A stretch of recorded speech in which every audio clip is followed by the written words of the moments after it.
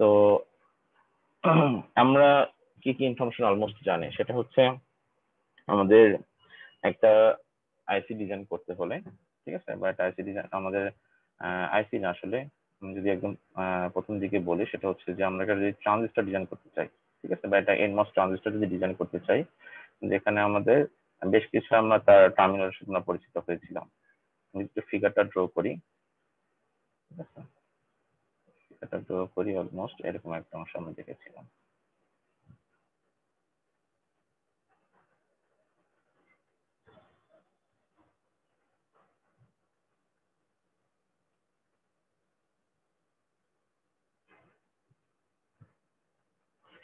যেখানে হচ্ছে তার লেফট এবং রাইট সাইডে, মানে তার সেখানে দুটো আমরা এন প্লাস রিজিয়ন ছিল, মানে এন মাসের ক্ষেত্রে যদি আমরা কনসিডার করি, তাহলে সেখানে আমাদের এন প্লাস রিজিয়ন ছিল। আর এটা ছিল আমাদের অক্সাইড লেয়ার, ঠিক আছে, যেটাকে আসলে অক্সাইড লেয়ারকে এখানে লেখার সুযোগ নেই, সিলিকন ডাই অক্সাইড, ঠিক আছে, সিলিকন ডাই অক্সাইড ইউজ করা হয়। এটা হচ্ছে তার অক্সাইড লেয়ার, আর এটা ছিল হচ্ছে আমাদের মেটাল আর পলিসিলিকন ম্যাটেরিয়াল, ঠিক আছে। তো এটা হচ্ছে একটা এনমস এর ক্ষেত্রে। তো আমরা যদি এখন একটা এনমস এরকম ডিজাইন করতে চাই, তাহলে আমাদের প্রাইমারি একদম ইনিশিয়াল লেভেলে আমাদের কি প্রয়োজন? আচ্ছা, এটা ছিল আমাদের, অংশটা ছিল হচ্ছে আমাদের পি টাইপ সাবস্ট্রেট,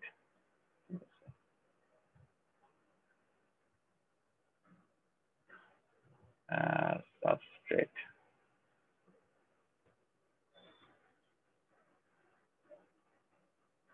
তো এখানে খেয়াল করে দেখি যে আমরা যদি একটা ট্রানজিস্টর ডিজাইন করতে চাই, ঠিক আছে, ট্রানজিস্টর ডিজাইন করতে হলে আমাদেরকে প্রথম যেটা হচ্ছে যে আমাদের ইনিশিয়ালি যে অংশটুকু প্রয়োজন, সেটা হচ্ছে আমাদের একটা সাবস্ট্রেট ডিজাইন করতে হবে, ঠিক না? সেই সাবস্ট্রেটের উপরে আমরা সেই তার সোর্স, গেট, ড্রেন, বা তার এন প্লাস রিজিয়ন, তারপর তার অক্সিডেশন বা তার অক্সাইড লেয়ার, তারপর তার সোর্স লেয়ার, সোর্সের পলিসিলিকন লেয়ার বা মেটাল লেয়ার, যেটাই বলি, আমাদের এই স্টেপগুলো আমাদের স্টেপ বাই স্টেপ ফলো করতে হবে। তো আমরা একটা আইসি ডিজাইন করার ক্ষেত্রে তাহলে ইনিশিয়ালি আমরা যেটা আসলে কনসিডার করবো, সেটা হচ্ছে কিভাবে আমরা একটা সাবস্ট্রেট ডিজাইন করব, ঠিক আছে, এবং সেই সাবস্ট্রেটটা কি ধরনের সাবস্ট্রেট হতে হবে, পি টাইপ সাবস্ট্রেট হতে হবে। তো সেই সাবস্ট্রেট ডিজাইন করতে হলে যে স্টেপ গুলো আমরা ফলো করবো, সেই স্টেপ গুলোই আমরা এখন দেখার চেষ্টা করব।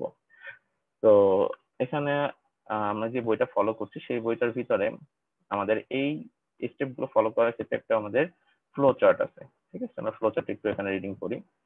The ICs are manufactured in four distinct stages. These are material preparation, ঠিক আছে, material preparation, তারপর সেকেন্ড ওয়ান হচ্ছে crystal growing and wafer preparation, third one is wafer fabrication and testing, burning and packaging, ঠিক আছে। আমাদের এই floor chart এখানে দেওয়া আছে। এখানে খেয়াল করে দেখেন যে ফার্স্ট ওয়ান হচ্ছে ম্যাটেরিয়াল প্রিপারেশন, দ্যাট মিনস হচ্ছে আমরা যে সাবস্ট্রেটের উপর আসলে আমাদের ট্রানজিস্টর ডিজাইন করব, সেই সাবস্ট্রেটটা কি ধরনের সাবস্ট্রেট, সেটা হচ্ছে সিলিকন টাইপ ম্যাটেরিয়াল, ঠিক আছে, বা P type substrate. P type substrate বলতে আসলে আমাদের এখানে সাবস্ট্রেটটা সিলিকন ম্যাটেরিয়ালের, এবং সেই ম্যাটেরিয়ালটাকে আমাদের পি টাইপ বা পি ডোপিং এর মাধ্যমে, পি টাইপ ম্যাটেরিয়ালে পি ডোপিং এর মাধ্যমে আমাদের এই সাবস্ট্রেটটা আমরা ডিজাইন করব বা আমরা তৈরি করব। তারপর সেকেন্ড স্টেপটা হচ্ছে crystal growing and wafer preparation, ঠিক আছে। Crystal growing and wafer preparation, এখানে আসলে দুটো স্টেপের কথা বলা হচ্ছে। তো এখানে দুটো স্টেপের ভিতরে প্রথম যেটা হচ্ছে ক্রিস্টাল গ্রোয়িং। আমরা যে এই যে সিলিকন সাবস্ট্রেট ইউজ করব বা আমাদের পি টাইপ সাবস্ট্রেট যে তৈরি করবো, এটা তো ন্যাচারালি আমাদের পাওয়া যায় না, ঠিক আছে। এই ন্যাচারালি আমাদের এই পি টাইপ সাবস্ট্রেটটাকে আমাদের তৈরি করতে হলে আমাদের যে স্টেপটা ফলো করতে হবে, সেটা হচ্ছে ক্রিস্টাল গ্রোয়িং বা ক্রিস্টাল গ্রোথ, ঠিক আছে। এটা আবার তৈরি করার ক্ষেত্রে দুটো মেথড আছে, ঠিক আছে, আমরা সেই দুটো মেথডের সাথে আমরা পরিচিত হব। তারপর থার্ড যে স্টেপটা, সেটা হচ্ছে আমাদের ওয়েফার ফেব্রিকেশন।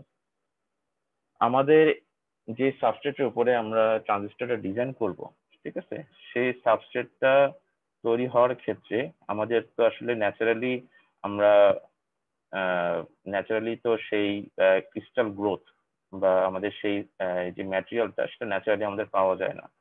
তো যেটা হচ্ছে যে ক্রিস্টাল গ্রোথ এই স্টেপে, এখানে একটা আমাদের এখানে আমাদের স্টেপের ক্রিস্টাল গ্রোথ যেই প্রসেসটা ফলো করার মাধ্যমে ক্রিস্টাল গ্রোথটা তৈরি করা হয়, সেখানে আমাদের একটা স্টেপে গিয়ে আমাদের একটা ম্যাটেরিয়াল সেখানে তৈরি হয় যেটার নাম হচ্ছে ইগনোট, ঠিক আছে।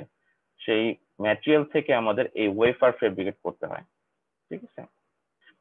তো সেখানে সেই ম্যাটেরিয়াল থেকে আমরা ওয়েফার আমরা ফেব্রিকেট করতে পারবো। এবং লাস্ট ওয়ান যেটা হচ্ছে যে এই ওয়েফারের উপরে আসলে আমাদের এই এনমস এর সোর্স গেট ড্রেন বা এন প্লাস রিজিয়ন বা আমাদের অক্সিডেশন গুলো আমাদের ফেব্রিকেট করা হয়।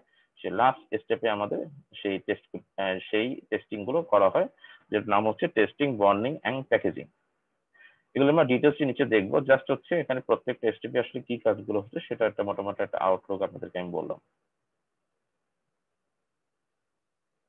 আচ্ছা, তো আমাদের এখানে যে স্টেপ গুলো তার মধ্যে ফার্স্ট ওয়ান হচ্ছে ম্যাটেরিয়াল প্রিপারেশন, ঠিক আছে। যে ম্যাটেরিয়াল উপরে আসলে আমাদের এই ট্রানজিস্টর গুলো আমরা ডিজাইন করব। তো ম্যাটেরিয়াল, এখানে আমাদের যে ম্যাটেরিয়াল প্রিপারেশনের ক্ষেত্রে যে আমাদের যে ম্যাটেরিয়াল প্রয়োজন সেটা হচ্ছে সিলিকন ম্যাটেরিয়াল উপরে আসলে আমাদের এই ট্রানজিস্টর গুলো আমরা ডিজাইন করব। কিন্তু ন্যাচারালি তো আসলে আমাদের পিওর সিলিকন পাওয়া যায় না, ঠিক আছে। তো সেখান থেকে আমাদের প্রসেস করার মাধ্যমে আমাদের সিলিকন ম্যাটেরিয়ালকে আমাদেরকে এক্সট্রাক্ট করতে হয়, যেটা আসলে যে প্রসেস করার পরে আসলে যে সিলিকনটা পাওয়া যায় সেটা হচ্ছে পলিক্রিস্টালাইন সিলিকন। দ্যাট মিনস হচ্ছে দেখেন এখানে এখানে বেশ কিছু ডিফারেন্ট স্ট্রাকচারের এখানে আমাদের সিলিকন ম্যাটেরিয়াল এখানে আমাদের তৈরি হচ্ছে। তো আমরা একটু এখান থেকে রিডিং করি, আসলে তাহলে জিনিসগুলো আর একটু ক্লিয়ার হতে পারবো। Silicon as an element is not found in nature. However, it is found abundantly in nature in form of silicon dioxide. ঠিক আছে, মানে যেটা আসলে আমরা ন্যাচারালি আমরা যেটা দেখি আসলে যে এই বালু বা সিলিকন ডাইঅক্সাইড যেটা আমরা বলি, which contributes about 20% of Earth's crust. Silicon is commonly found as quartz or sand. A number of processes are required to convert sand into pure silicon with a polycrystalline structure. আচ্ছা, silicon die oxide যদি পুরানো হয়, ঠিক আছে, বা কোলের উপস্থিতিতে যদি পুরানো হয় তাহলে হচ্ছে সিলিকন ডাই অক্সাইডের অক্সিজেন আর হচ্ছে আমাদের যদি পুরানো হয় তাহলে সেখানে অবশ্যই কার্বনের উপস্থিতি থাকবে। তো সেখান থেকে কার্বন ডাই অক্সাইডটা আলাদা হয়ে যাচ্ছে আর শুধুমাত্র সেখানে আমাদের সিলিকনটা, ঠিক আছে, মানে সিলিকন বা পলিক্রিস্টাল শুধুমাত্র আমাদের কার্বন ডাই অক্সাইডটা আমাদের আলাদা এক্সট্রাক্ট হয়ে গেলে তাহলে শুধুমাত্র সেখানে আমরা পাচ্ছি হচ্ছে পলিক্রিস্টালাইন সিলিকন, ঠিক আছে। মানে এটা আসলে যে রিয়াকশনের যে প্রক্রিয়াটা সেটাই হচ্ছে এখানে ফিগার আউট করে দেখানো আছে। তো এখানে সেই কথাটাই বলা হচ্ছে যে এই number of process R required to convert SAT into pure silicon with a polycrystalline structure. আচ্ছা, the different process involved in the preparation of polycrystalline silicon from sand. As seen from this figure, the sand is allowed to react with gas produced the burning of carbon, কোল, ঠিক আছে, কোল অথবা would chips যেভাবেই হোক, যদি এটাকে পুরানো হয় তাহলে সেখান থেকে আমরা পলিক্রিস্টালাইন সিলিকন স্ট্রাকচার আমরা পেয়ে থাকি। মানে যেটা হচ্ছে আমাদের সিলিকন ডাই অক্সাইড থেকে আমরা শুধুমাত্র সিলিকন পাচ্ছি। কিন্তু এখানে যে বিষয়টা হচ্ছে যে এই যে অ্যামরফাস স্ট্রাকচারের, ঠিক আছে, বিভিন্ন স্ট্রাকচার যে আমরা যেখানে সিলিকন পাচ্ছি সেই সিলিকন গুলো থেকে তো আমরা সাবস্টিটিউট তৈরি করতে পারবো না। যার জন্য হচ্ছে আমাদের আমাদের সেকেন্ড যে আমাদের step crystal growing and wafer preparation, এই ব্লকে যে কাজগুলো হয়ে থাকে বা যে প্রসেসটা ফলো হয়ে থাকে সেই প্রসেসগুলো আমরা এখন শুরু করব, ঠিক আছে। তো তাহলে যেটা হচ্ছে যে এই স্টেপ গুলোকে হচ্ছে ক্রিস্টাল গ্রোথ বলা হয়ে থাকে, মানে পলিক্রিস্টালাইন সিলিকন থেকে আমাদের সাবস্ট্রেট তৈরি করার ক্ষেত্রে যে পিওর সিলিকন আমরা তৈরি করব সেই তৈরি হওয়ার ক্ষেত্রে যে প্রসেসটা ফলো করতে হয় সেই প্রসেসটাকে বলা হচ্ছে ক্রিস্টাল গ্রোথ, ঠিক আছে। তো সেকেন্ড স্টেপটা খেয়াল করে দেখেন, crystal growing and wafer preparation, ঠিক আছে। ক্রিস্টাল গ্রোথের পরের স্টেপটা হচ্ছে ওয়েফার প্রিপারেশন। আচ্ছা, the polycrystalline silicon is composed of many small crystals, ঠিক আছে, having random orientation and containing many defects. তো এখানে পলিক্রিস্টালাইন যে আমরা সিলিকন পাচ্ছি সেই পলিক্রিস্টালাইন সিলিকনের ভিতরে সেখানে র্যান্ডম ওরিয়েন্টেশন, মানে এখানে আসলে যেটা হচ্ছে যে আমাদের যেহেতু আমাদের আলটিমেটলি আমাদের প্রয়োজন হচ্ছে পিওর সিলিকন, ঠিক আছে, আর সেখান থেকে আমরা একটা ডিফারেন্ট স্ট্রাকচারের আমরা সেখান থেকে আমরা ওয়েফার ডিজাইন করবো, তাহলে অবশ্যই আমাদের ফার্স্ট ওয়ান যেটা হচ্ছে আমাদেরকে এই পলিক্রিস্টালাইন সিলিকনকে আমাদেরকে লিকুইড করতে হবে। পাশাপাশি যেটা হচ্ছে সেখান থেকে আমাদের যদি কোনো ডিফেক্টিভ ম্যাটেরিয়াল থাকে সেটাও যেন আমাদের আমরা আইসোলেট করে ফেলতে পারি, সেটাও আমাদের প্রয়োজন। For silicon to be used in the fabrication of ICs, it must be nearly perfect and crystalline nature. We therefore now need to produce single crystal of silicon. This is done by a process called crystal growth. ঠিক আছে, যেটা আমি বললাম যে আমাদের polycrystalline silicon থেকে আমাদের pure silicon আমাদেরকে তৈরি করতে হবে, এবং সেই পিওর সিলিকন থেকে তারপর সেখান থেকে আমরা ওয়েফার তৈরি করতে পারবো। ঠিক আছে, আমার কথা কি সবাই শুনতে পাচ্ছেন? কারো কোনো রেসপন্স পাচ্ছি না।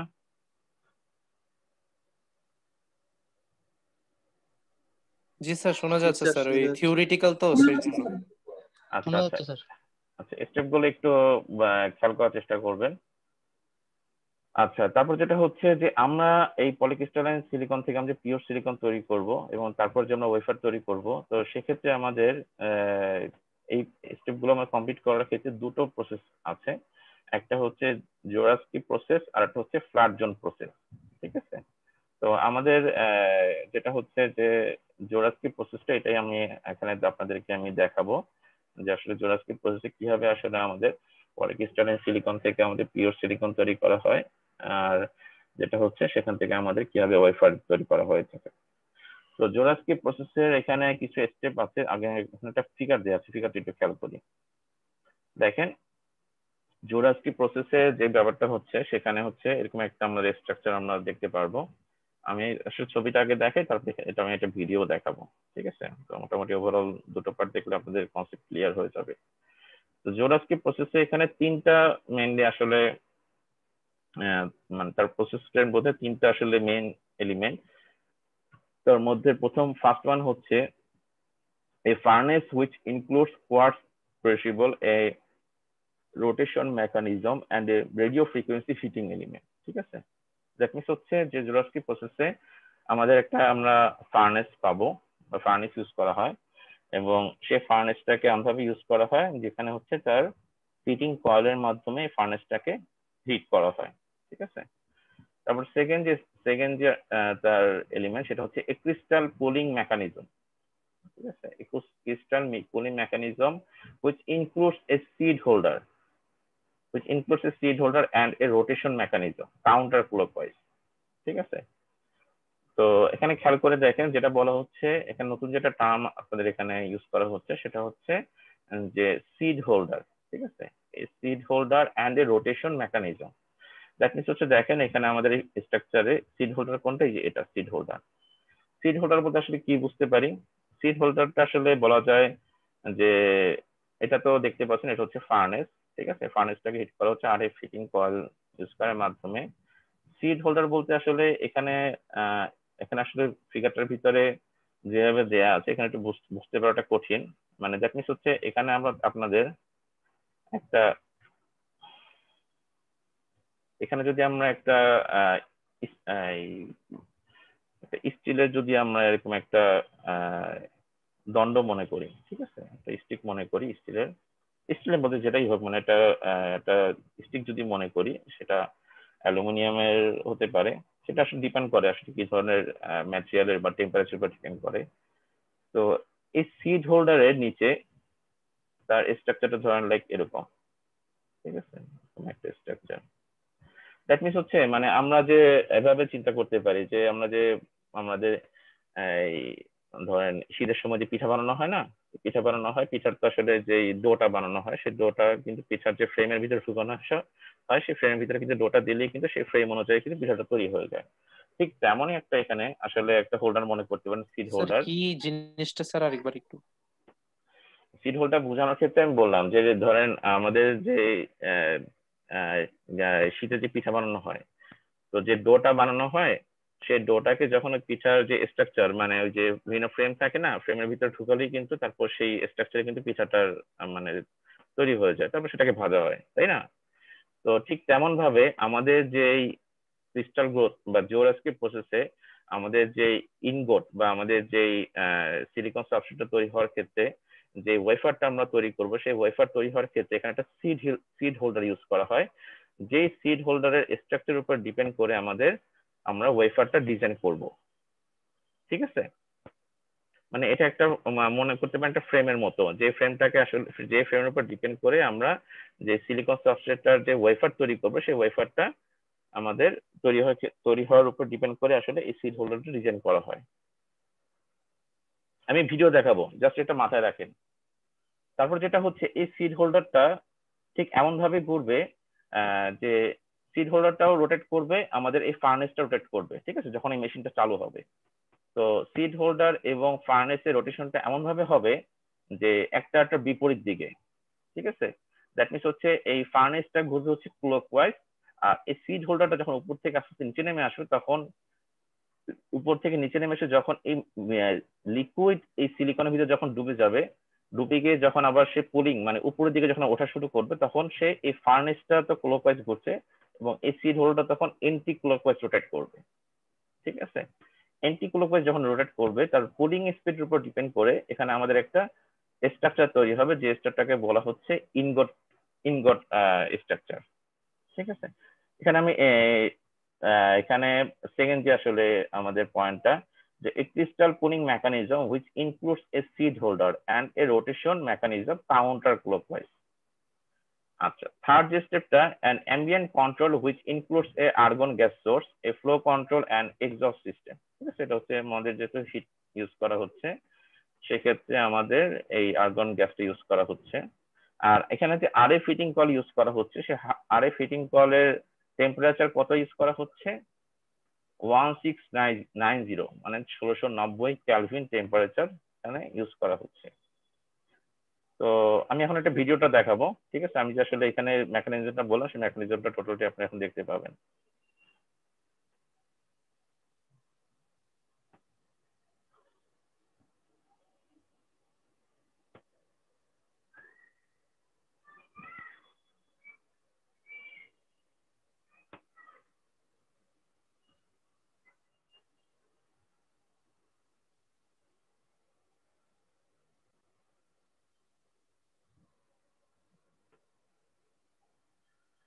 আচ্ছা, দেখতে পাচ্ছেন দেখতে পাচ্ছেন আশা করি, তাই না? জি স্যার, দেখতে পাচ্ছি। আচ্ছা, আমি এখানে ভিডিওটা যথেষ্ট স্লোলি চলবে, তো স্টেপ বাই স্টেপ দেখার চেষ্টা করবেন, আর আমি এখান থেকে সমস্যা নেই, আমি ব্রিফ করবো।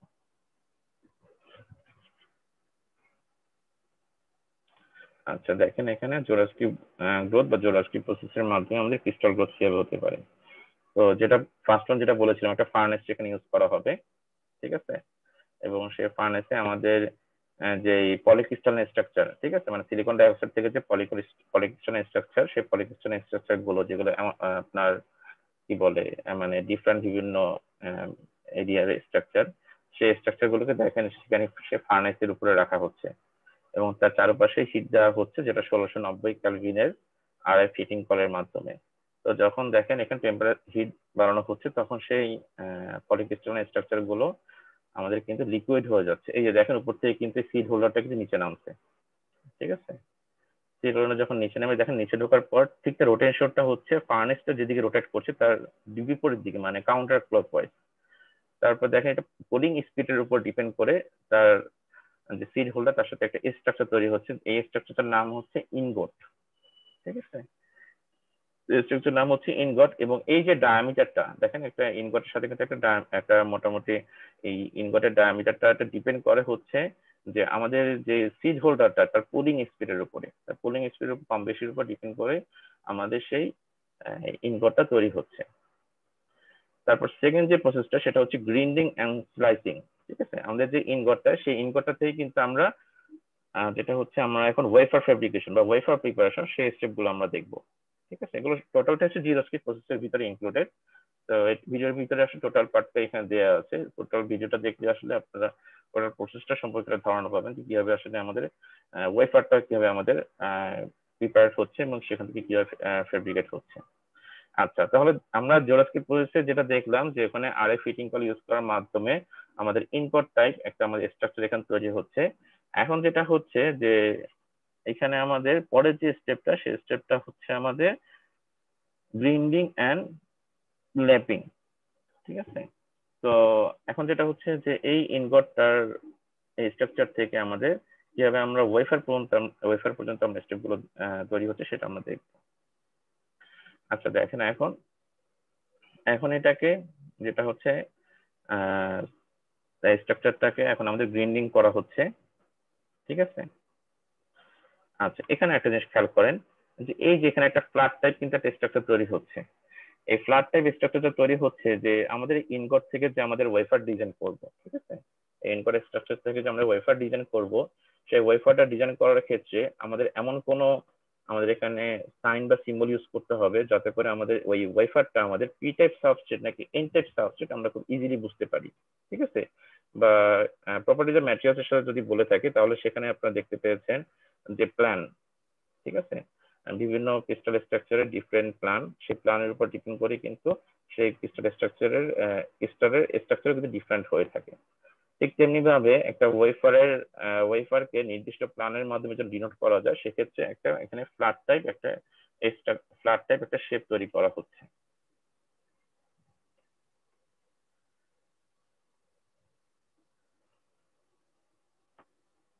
আচ্ছা, তারপরে যেটা হচ্ছে যে আমাদের যে এই ইনগট স্ট্রাকচার, সেই ইনগট স্ট্রাকচার থেকে আমাদেরকে এখন পরের যে পার্ট সেটা হচ্ছে আমাদেরকে ওয়েফার প্রিপেয়ার করতে হবে। ঠিক আছে, ওয়েফার বলতে আসলে যেটা বোঝানো হয় সেটা হচ্ছে যে অনেকটা সিডির মতো, কম্প্যাক্ট ডিস্কের মতো সার্কেলতে খুব পাতলা পাতলা কিছু ওয়েফার এখানে তৈরি করা হবে। যে ওয়েফারের প্রতিটা এলিমেন্টই হচ্ছে এক একটা চিপ হিসেবে আমরা নামকরণ করব সামনে।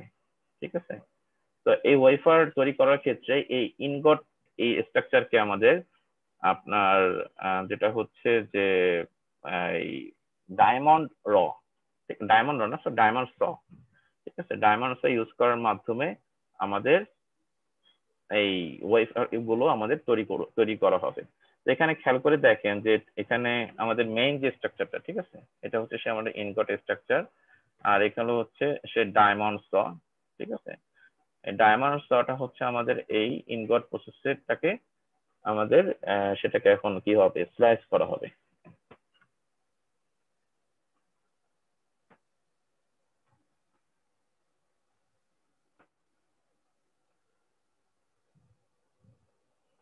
দেখেন ডায়মন্ড সট ইউজ করার মাধ্যমে সেই ইনগট স্ট্রাকচারটাকে আমাদের ডিফারেন্ট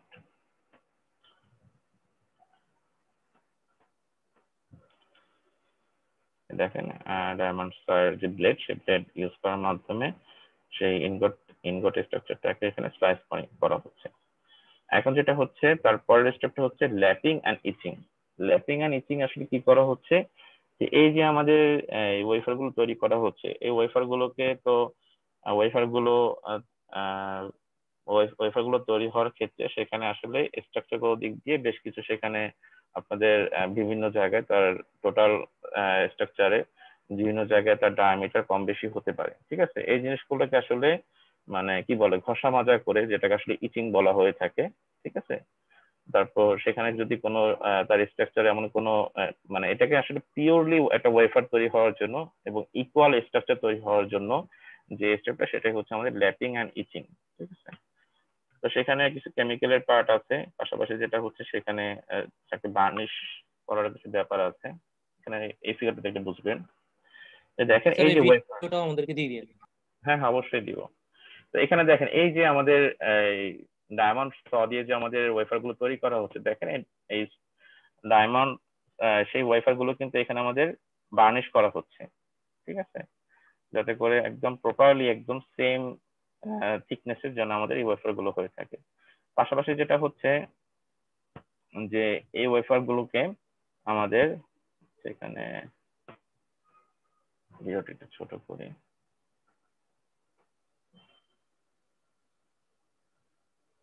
দেখেন এখানে পটাশিয়াম হাইড্রোক্সাইড অথবা নাইট্রিক অ্যাসিড, ঠিক আছে, এর মধ্যে ডুবানো হচ্ছে যাতে করে তার থিকনেসের দিক দিয়ে যেন একদম ইকুয়াল থাকে। ঠিক আছে, যেটাকে স্টেপটাকে বলা হচ্ছে আমাদের ল্যাপিং এন্ড ইচিং। ঠিক আছে, স্টেপ গুলো এটার নামগুলো মাথায় রাখবেন বা নোট করবেন। আচ্ছা, একদম last one, polishing and cleaning. Polishing and cleaning এ খেয়াল করে দেখেন যে আমাদের মানে অ্যাগেইন আরো আসলে হার্ড দিয়ে আমাদের সেই ওয়েফার গুলোকে আমাদের পলিশ করা হচ্ছে।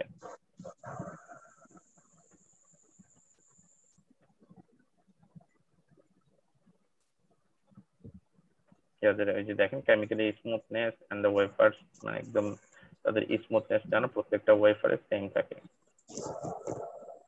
আচ্ছা, তাহলে এখানে দেখেন আমরা চারটা এখানে স্টেপ দেখলাম। ফার্স্ট স্টেপ যেটা হচ্ছে আমাদের গ্রাইন্ডিং, তারপর হচ্ছে আমাদের ল্যাপিং, তারপর হচ্ছে আমাদের ইচিং, আর লাস্ট ওয়ান যেটা হচ্ছে পলিশিং এন্ড ক্লিনিং। ঠিক আছে, এই টোটাল এই স্ট্রাকচার গুলো ফলো করার মাধ্যমে টোটাল আমরা একটা ওয়েফার কিভাবে ডিজাইন করতে পারি, ঠিক আছে, মানে আমাদের জোড়াস্কেপ প্রসেসে, সেটা আমরা এখান থেকে দেখতে পেলাম। সবাই কি ভিডিওটা বুঝতে পেরেছেন কি কি আসলে স্টেপ ফলো করার মাধ্যমে আমাদের একটা ইনগট স্ট্রাকচার থেকে আমাদের কিভাবে ওয়েফার ডিজাইন করা হচ্ছে? জি স্যার, বোঝা গেছে। আচ্ছা, আমি ভিডিওটা, এটা তো ইউটিউবে থেকে আমি কানেক্ট করে এটা আমি লিঙ্কটা দিয়ে দিব। ঠিক আছে, লিঙ্কটা আমি দিয়ে দিব।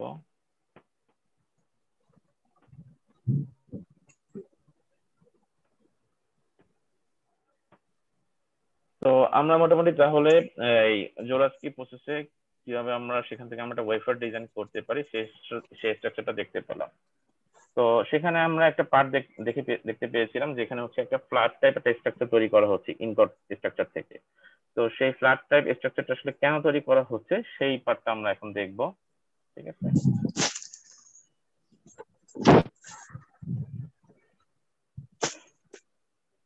আচ্ছা, তো সেই ফ্ল্যাট টাইপ স্ট্রাকচারটা তৈরি করার হচ্ছে অন্যতম কারণ যে আমাদের এই ইনগট স্ট্রাকচার আমাদের পি টাইপ নাকি এন টাইপ স্ট্রাকচার সেটা বোঝানোর জন্য কিছু সিম্বল ইউজ করা হয়। ঠিক আছে, সেই সিম্বল ইউজ করার কারণে সেখানে একটা ফ্ল্যাট টাইপ স্ট্রাকচার তৈরি করা হয়।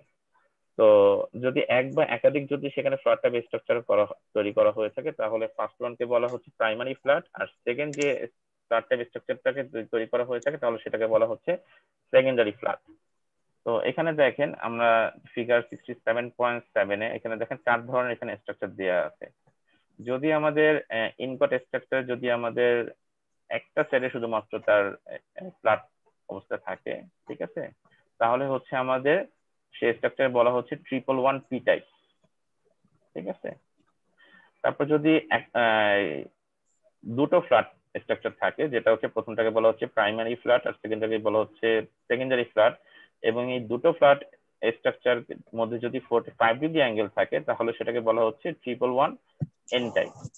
ঠিক আছে, তারপর অ্যানাদার ওয়ান হচ্ছে আমাদের যে যদি দুটো ফ্ল্যাট স্ট্রাকচারের ভিতরে যদি 90 ডিগ্রি ডিফারেন্স থাকে তাহলে সেটাকে বলা হচ্ছে 100 পি টাইপ। আর ফোর্থ ওয়ান হচ্ছে যে দুটো ফ্ল্যাট স্ট্রাকচারের ভিতরে যদি 180 ডিগ্রি আপনার ফেজ শিফট থাকে বা ডিফারেন্স থাকে তাহলে সেক্ষেত্রে বলা হচ্ছে 100 এন টাইপ। তাহলে দেখেন এখানে চারটে স্ট্রাকচারের ভিতরে হচ্ছে দুটো হচ্ছে পি টাইপ, একটা হচ্ছে পি টাইপ আর একটা হচ্ছে পি টাইপ। ঠিক আছে, যেখানে হচ্ছে একটা ফ্ল্যাট স্ট্রাকচার থাকতে পারে অথবা দুটো ফ্ল্যাট স্ট্রাকচার এবং দুটোর মধ্যকার 90 ডিগ্রি ডিফারেন্স।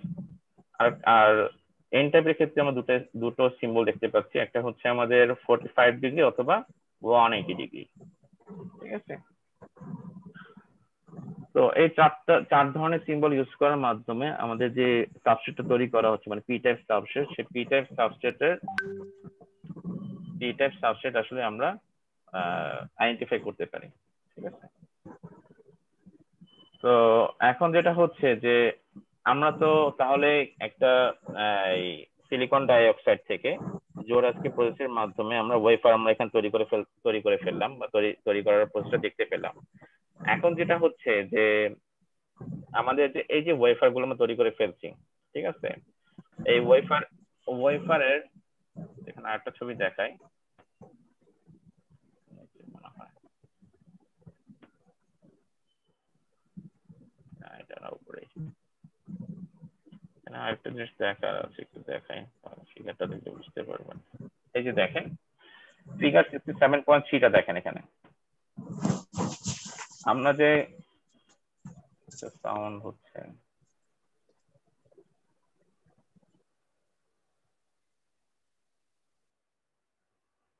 আচ্ছা এখানে দেখেন আমরা যে ওয়েফার গুলো তৈরি করছি, ঠিক আছে, ওয়েফার গুলো দেখতে কিন্তু অলমোস্ট এরকম একটা সার্কেল টাইপ, আমরা স্কোয়ারটা দেখতে পারি, যার একটা সাইড হচ্ছে ফ্ল্যাট টাইপ। তো এই ওয়েফারের প্রতিটা মানে আসলে কি বলবো যে প্রতিটা আসলে তার স্কোয়ার বা তার বা ইউনিট সেল বলা যায়, ঠিক আছে। প্রতিটা অংশ মানে প্রতিটা আসলে স্কোয়ার এরিয়া হচ্ছে একটা আমাদের চিপ। চিপ বলতে আসলে আমাদের এই প্রতিটা আপনার স্কোয়ার স্ট্রাকচারের উপরে আমরা এক একটা কি বলে আমরা এক একটা সার্কিট ডিজাইন করতে পারবো, বা আমাদের প্রতিটা স্কোয়ার এরিয়াকে বলতে পারি হচ্ছে এক একটা সিঙ্গেল চিপ। ঠিক আছে। এবং এই ছোট ছোট এরিয়া গুলোকে বলা হচ্ছে ডাই। ঠিক আছে। তো এখানে আসলে সেই স্টেপ এখানে দেখেন এই যে die equal to same as a chip. That means হচ্ছে আমরা যে বলি না যে একটা চিপ বলতে, বা এই যে আইসি আইসি নামকরণ করে থাকি, দ্যাট মিনস হচ্ছে একটা ওয়েফারের তার খুব ছোট একটা স্কোয়ার এরিয়াটাকে বলা হচ্ছে আমাদের একটা চিপ। ঠিক আছে। এখানে খেয়াল করে দেখেন যে আসলে তাহলে একটা এই চিপের উপরই আমরা মিলিয়ন আমরা মানে থাউজেন্ড হান্ড্রেড এবং বিভিন্ন different number of transistor use করার মাধ্যমে যে আমরা একটা সার্কিট ডিজাইন করি, সেটা হচ্ছে এই একটা ছোট একটা চিপের উপর ডিজাইন করা হয়ে থাকে। ঠিক আছে। তো আমরা হচ্ছে এখন হচ্ছে যেটা দেখার চেষ্টা করব সেটা হচ্ছে এই একটা চিপের উপরে বা আমাদের এই যে পি টাইপ আমাদের এই ওয়েফার বা একটা পি টাইপ সাবস্ট্রেটের উপরে একটা যদি সার্কিট ডিজাইন করতে চাই, তাহলে সেক্ষেত্রে যেটা হচ্ছে যে আমরা তার উপরে একটা যদি সিমস ইনভার্টার, ঠিক আছে, সিমস যদি ইনভার্টার ডিজাইন করতে চাই, তাহলে সেক্ষেত্রে আমাদের যেটা প্রয়োজন সে একটা এনমস অথবা একটা পিমস কিভাবে ডিজাইন করতে পারি সেই চিপের উপরে, সেটা আমরা দেখবো। ঠিক আছে। এবং সেই এনমসটা আমাদের সেখানে ডিজাইন করতে হলে বা ফেব্রিকেট করতে হলে আমাদের কি কি প্রসেস ফলো করতে হয় সেই প্রসেসগুলো আমরা এখন দেখার চেষ্টা করব। ঠিক আছে। এতটুকু পর্যন্ত কি সবাই বুঝতে পেরেছেন? জি স্যার। আচ্ছা আচ্ছা, ঠিক আছে। তাহলে হচ্ছে আমরা এখন দেখার চেষ্টা করব কিভাবে আমরা এই চিপের উপরে বা এই ওয়েফারের একটা খুব বা ডাইয়ের উপরে কিভাবে আমরা একটা ট্রানজিস্টর ডিজাইন করতে পারি। সে ডিজাইন করার ক্ষেত্রে কি কি প্রসেস আমাদের ফলো করতে হয় সেই প্রসেসগুলো আমরা দেখার চেষ্টা করব। আচ্ছা, আর্টিকেল 67.17। তো এখানে আমাদের যে প্রসেসগুলো সেই প্রসেসগুলো আসলে সাথে আপনাদেরকে আমি পরিচিত করিয়ে দিব, তারপর আমরা এটা একটা স্লাইড দিয়ে আপনাদেরকে আমি দেখাবো। ঠিক আছে। তো প্রথমে হচ্ছে আমরা আমি এনমস এর ক্ষেত্রেই দেখাই, এনমস এর ক্ষেত্রে দেখালে পিমস এর ক্ষেত্রে সেম বিষয়টা চলে আসে। একটু বড় করে আঁকি।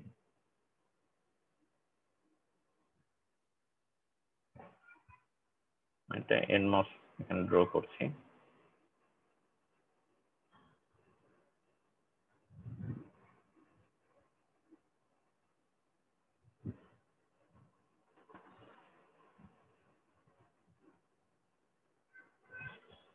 এটা হচ্ছে রিজিয়ন,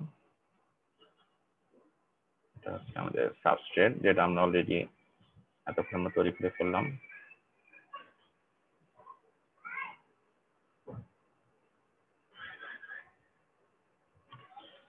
তারপর যেটা হচ্ছে পলিসিলিকন অথবা মেটাল যেটাই বলি।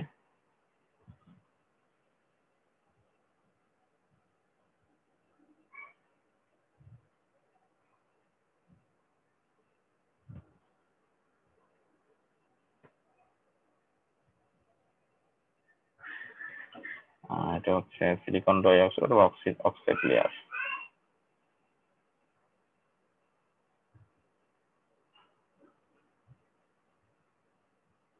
ঠিক আছে। তো এই হচ্ছে একটা আমাদের এনমস এর স্ট্রাকচার।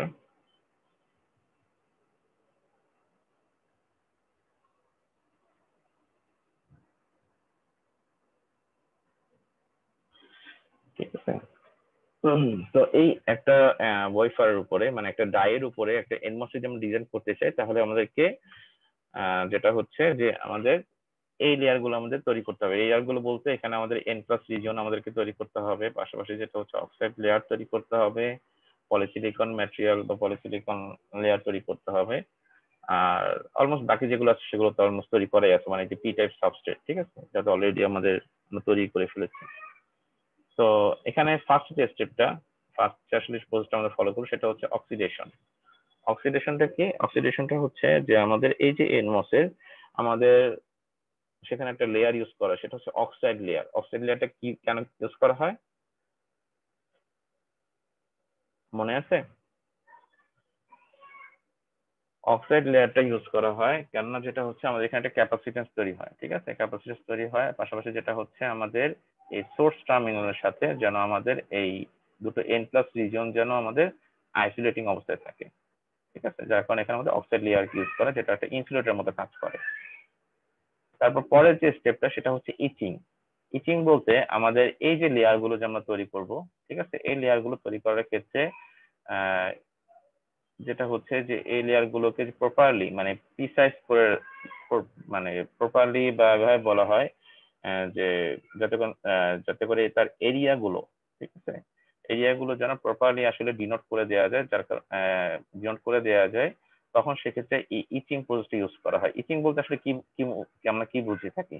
ইচিং বলতে আসলে এমন একটা প্রসেস যেখানে আসলে আহ মানে মানে ঘষা মাজা করে একদম প্রপার্টি যেন আমাদের এই লেয়ার গুলো আমরা এখানে আমরা ফেব্রিকেট করতে পারি, সেই মানে সেই পার্টটাকে আসলে এখানে মেনশন করা হয়। তারপর থার্ড ওয়ান যেটা হচ্ছে যে ডিফিউশন এন্ড আয়ন ইমপ্লান্টেশন, ঠিক আছে? Diffusion and ion implantation. আচ্ছা, আমাদের এই এনমস স্ট্রাকচারে আমরা এখানে খেয়াল করে দেখি যেখানে আমাদের দুটো এন প্লাস রিজিয়ন এখানে ইউজ করা হচ্ছে, তাই না? এই দুটো যে এন প্লাস রিজিয়ন ইউজ করা হচ্ছে, এই দুটো এন প্লাস রিজিয়ন ইউজ করার ক্ষেত্রে আমরা কি করে থাকি? আমাদের এই পি টাইপ সাবস্ট্রেটে আমাদের পেন্টাভ্যালেট ইম্পিউরিটি অ্যাড করার মাধ্যমে, মানে আমাদের হেভিলি ডোপ পেন্টাভ্যালেট ইম্পিউরিটি অ্যাড করার মাধ্যমে আমাদের এই দুটো এন প্লাস রিজিয়ন এখানে তৈরি করা হয়ে থাকে।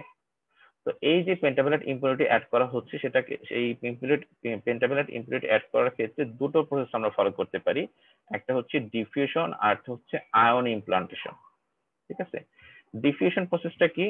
ডিফিউশন প্রসেসটা হচ্ছে যে আমাদের এই পি টাইপ সাবস্ট্রেট বা আমাদের এই সাবস্ট্রেটে আমাদের পেন্টাভ্যালেট ইম্পিউরিটির গ্যাসিয়াস ফর্ম যদি আমরা এখানে ইনজেক্ট করে থাকি, ঠিক আছে, মানে হিট বাড়িয়ে আমাদের পেন্টাভ্যালেট ইম্পিউরিটি যদি এখানে অ্যাড করা হয়ে থাকে, তখন সেক্ষেত্রে আমাদের এই পি টাইপ সাবস্ট্রেটে আমরা এই এন প্লাস রিজিয়ন তৈরি করে ফেলতে পারি, ঠিক আছে? মানে যেটাকে বলা হচ্ছে ডিফিউশন বা যে ব্যাপন প্রক্রিয়া বলা যায়, যে পেন্টাভ্যালেট ইম্পিউরিটির গ্যাসিয়াস ফর্মে যদি আমরা এখানে ইনজেক্ট করে থাকি, তাহলে সেক্ষেত্রে আমাদের এখানে এন প্লাস রিজিয়ন আমরা তৈরি করে ফেলতে পারি। কিন্তু যেটা হচ্ছে যে এই যে পেন্টাভ্যালেট ইম্পিউরিটি এখানে অ্যাড করার মাধ্যমে আমাদের যে এন প্লাস রিজিয়ন তৈরি করা হচ্ছে, তার কিছু ডিসঅ্যাডভান্টেজ আছে। তার মধ্যে অন্যতম ডিসঅ্যাডভান্টেজ হচ্ছে যে এই যে এন প্লাস রিজিয়ন এখানে তৈরি করা হচ্ছে, তার এরিয়াটাকে এখানে ফিক্সড করা যায় না, ঠিক আছে?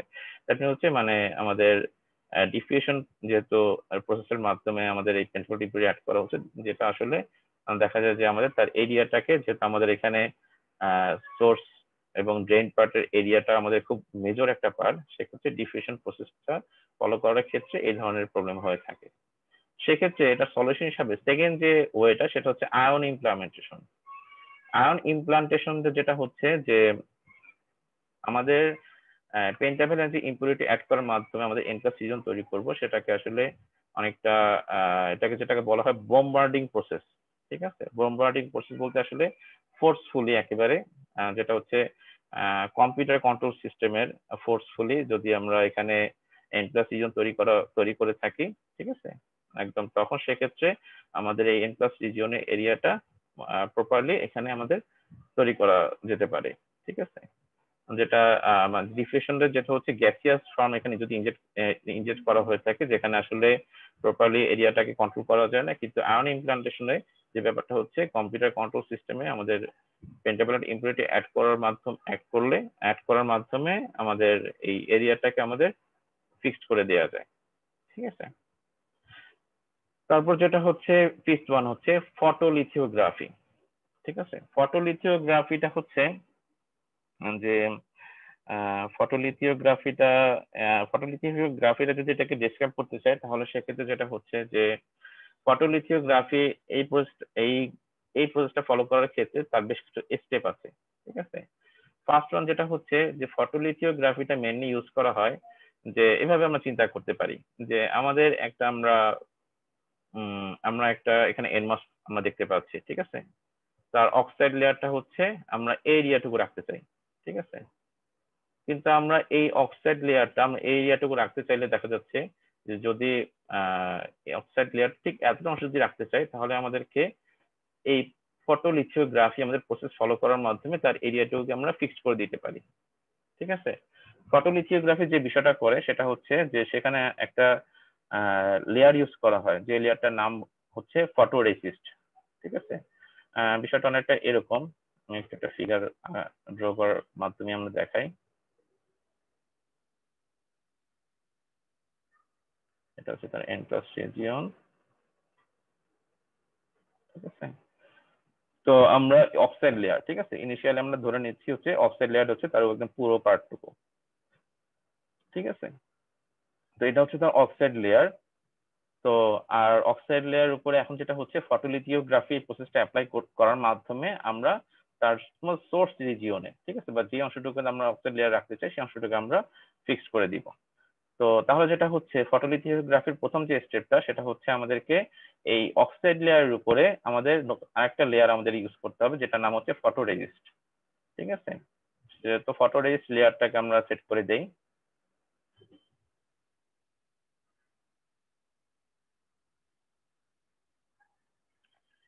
ফটোরেজিস্ট লেয়ারের উপরে আরেকটা আমাদের লেয়ার ইউজ করতে হবে, সেটা হচ্ছে মাস্কিং। ঠিক আছে, বা মাস্ক। মাস্ক বলতে আসলে কি বুঝি আমরা? মাস্ক বলতে যেটা বুঝি যে আসলে যেটা সাধারণত যে কোনো কিছু ঢেকে দেয়া। তো আমরা এই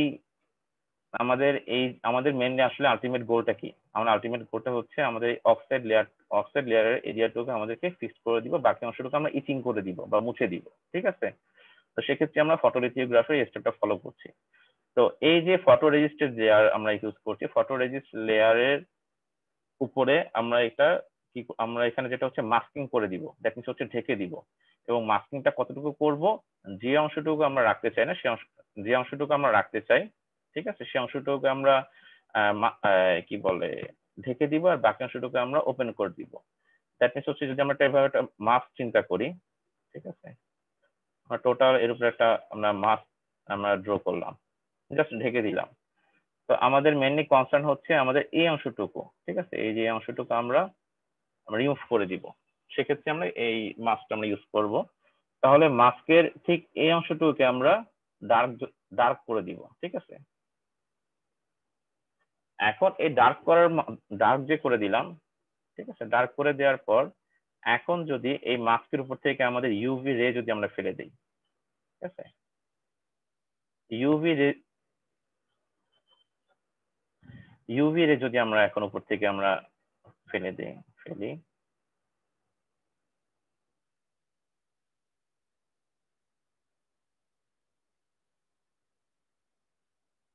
তাহলে বিষয়টা কি ঘটবে?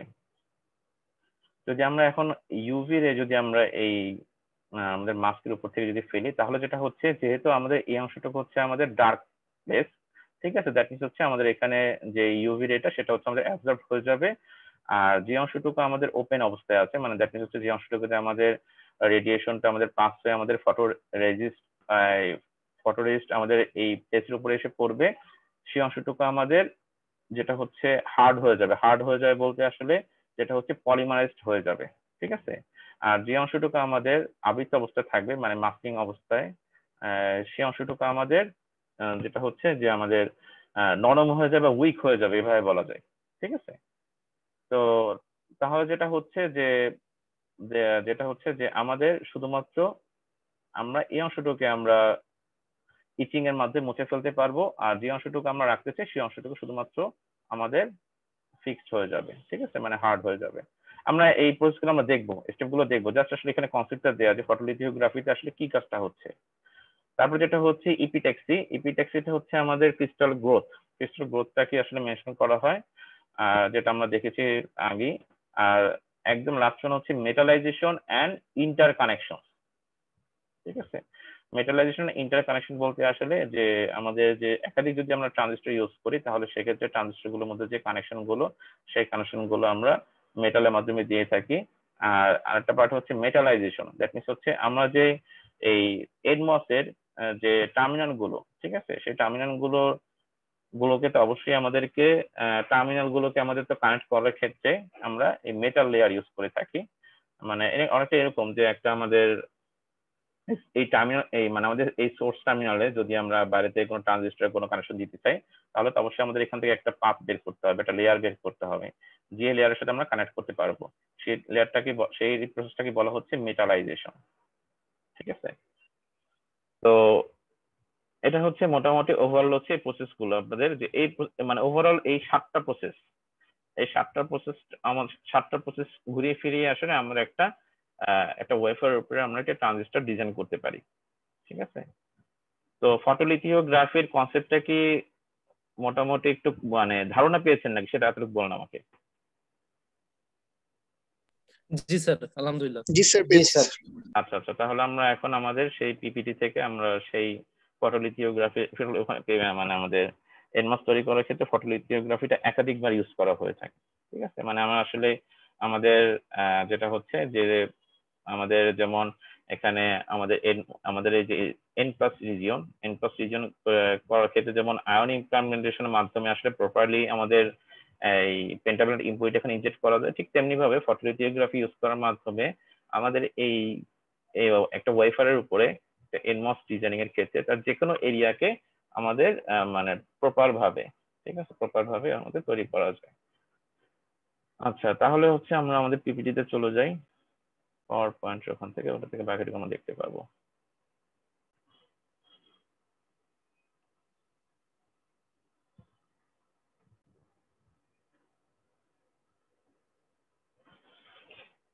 ঠিক আছে, তো আমি একটা এনমস এর ফেব্রিকেশনটা দেখাবো, তারপর যেটা হচ্ছে একইভাবে পিমসটা, এনমসটা বুঝতে পারলে পিমসটাও সেম থিং।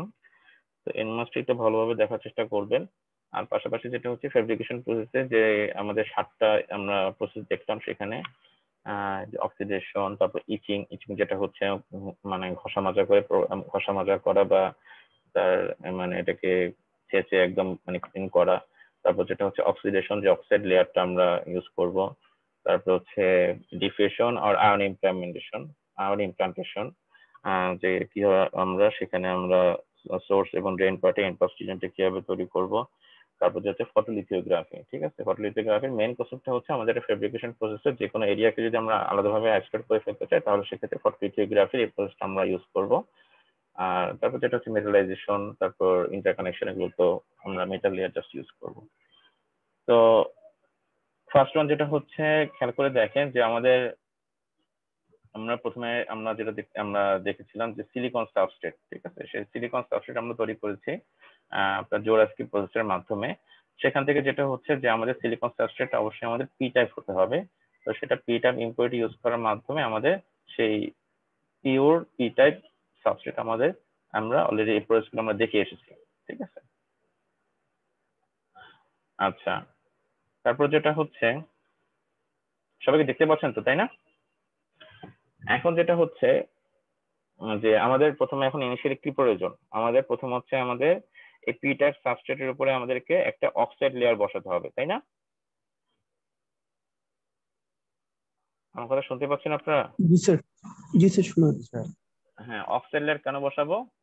কেননা যাতে করে আমাদের এই সাবস্ট্রেটটা যাতে অন্য কোনো ট্রানজিস্টরের সাথে আবার শর্ট না হয়ে যায়, তাই না? তো সেক্ষেত্রে Yes, sir. দেখেন আমাদের পি টাইপ সাবস্ট্রেটের উপরে আমাদের ইনিশিয়াল যেটা হচ্ছে, এই যে দেখেন প্রথম যে ফিগার 3টা, সেখানে হচ্ছে নিজে এই যে ডট ডট ডট ডট যে আসলে রে দেওয়া, এটা হচ্ছে আমাদের সেই পি টাইপ সাবস্ট্রেট। ঠিক আছে, এই পি টাইপ সাবস্ট্রেটের উপরে আমাদের একটা অক্সাইড লেয়ার দেওয়া আছে এবং তার থিকনেস হচ্ছে 1 মাইক্রোমিটার। অক্সাইড লেয়ার বলতে আসলে সিলিকন ডাই অক্সাইড ইউজ করা হচ্ছে। তো আমাদের আসলে এখানে মেইনলি কনসার্ন কি, যে আমাদের সিলিকন ডাই অক্সাইড কি তার পুরো পার্টটুকু কি তার এখানে আমরা দিতে চাই, নাকি কোনো একটা নির্দিষ্ট এরিয়াতে আমরা ফিক্স করে দিতে চাই? মনে আছে মানে সেই এনমস এর আপনাদের ফিগার, মানে সেই ট্রানজিস্টর যে স্ট্রাকচারটা।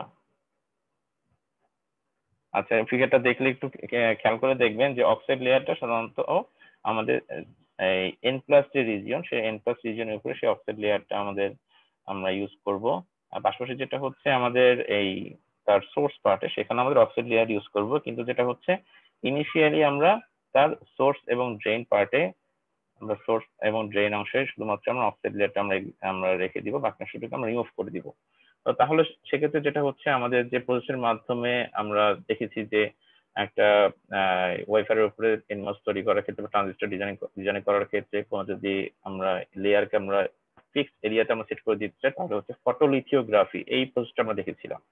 ঠিক আছে, তো ফটোলিথিওগ্রাফি প্রসেসটা যেটা হচ্ছে যে আমাদের যে অংশটুকু আমরা মানে যে এরিয়াটুকু আমরা ফিক্সড করে দিতে চাই সেই এরিয়ার উপরে যেটা হচ্ছে আমাদের ফটো রেজিস্ট এই লেয়ারটা আমাদের ইউজ করতে হবে।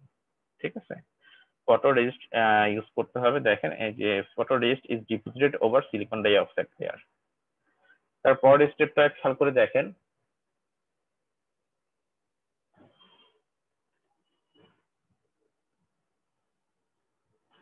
আচ্ছা তারপরের পার্টে দেখেন যে আমি যেটা বলেছিলাম যে ফটো রেজিস্ট এই লেয়ারটার উপরে আমাদেরকে একটা মাস্ক আমরা ইউজ করব। ঠিক আছে, এবং মাস্কটা ইউজ করার ক্ষেত্রে আমরা মাস্কের আমরা যে অংশটুকু আমরা ইচিং করে ফেলতে চাই সেই অংশটুকু আমরা ডার্ক কালার করে দিব বা আমরা ডার্ক এরিয়া করে রাখবো।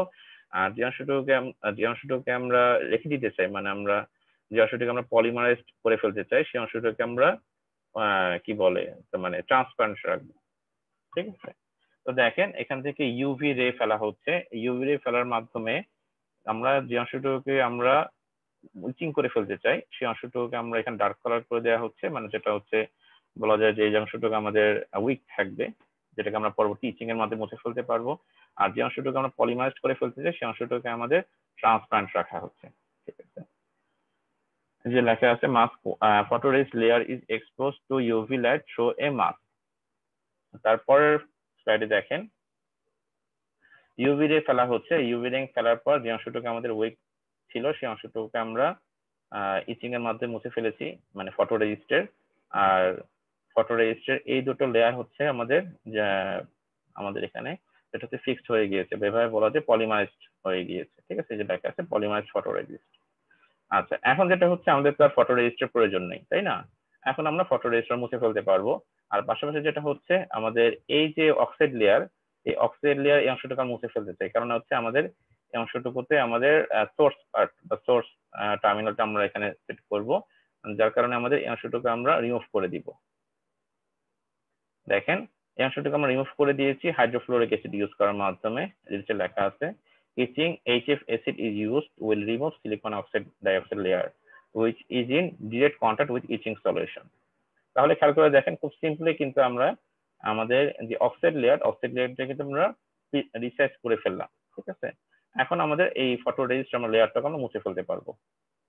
ফটো রেজিস্ট লেয়ারটাকে আমরা মুছে ফেলেছি কি ইউজ করার মাধ্যমে সালফিউরিক অ্যাসিড ইউজ করার মাধ্যমে।